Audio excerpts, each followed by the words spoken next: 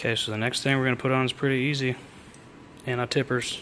Just goes on with this little push pin right here. I've already got one on the chair, and this is to prevent the chair from tipping backwards and the little kiddo hitting her head on the ground. So that goes in right there. That's how it goes on the other side that's already on the ground.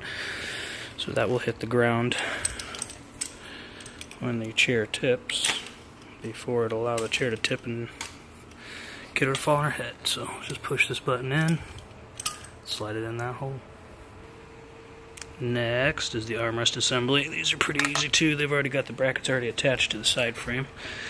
Just take that little armrest assembly, drop it right down in your hole. There's one. And two. Okay. We don't have many parts left. We got the seat belt, some foot positioners, and the back and seat cushion left yet. So stay tuned.